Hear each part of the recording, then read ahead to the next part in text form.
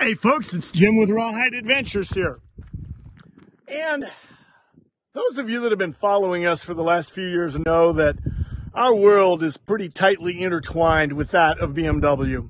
And today I want to talk about what I think is the coolest thing that any motorcycle manufacturer does to drive the community and the camaraderie of their brand, and that is the GS Trophy Qualifier.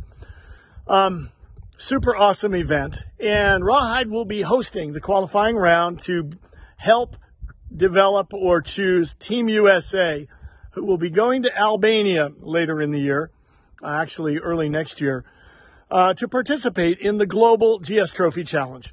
So here's the deal. Beginning on September 30th and going through October 3rd, the qualifying round for the Western region will be taking place here at RawHyde Ranch. And we've got a super cool event planned. We've got live music every night. We've got great food. And the actual test for the qualifier will be broken into two pieces. First, there will be a qualifying round on Friday, the 1st of October. And the qualifying round is designed to run all the riders that are interested through a series of tests and then choose like the top 20 or 25 riders that will compete the following day in the actual GS Trophy Qualifier. The top riders from that will be seeded against riders from the East Coast. Scores will be compared. 3 riders will be chosen to represent Team USA.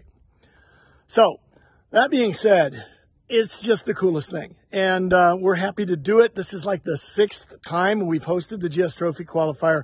And we need you to come support the community.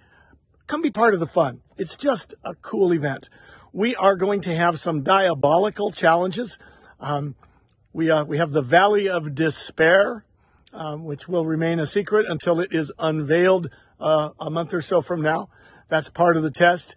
But there's a whole bunch of riding challenges to help weed the field down to the top 25 riders who will then be riding on a course that is designed by Germany. All the competitions around the world will be using the same course to qualify and choose the winning teams. And I believe that a judge from Germany will be coming over. We're not judging the competition ourselves this year. So there's a few changes going on. And frankly, too, I don't know what the whole COVID thing is going to be like by the end of September. But we are just going to follow CDC guidelines and let you folks decide how you want to participate.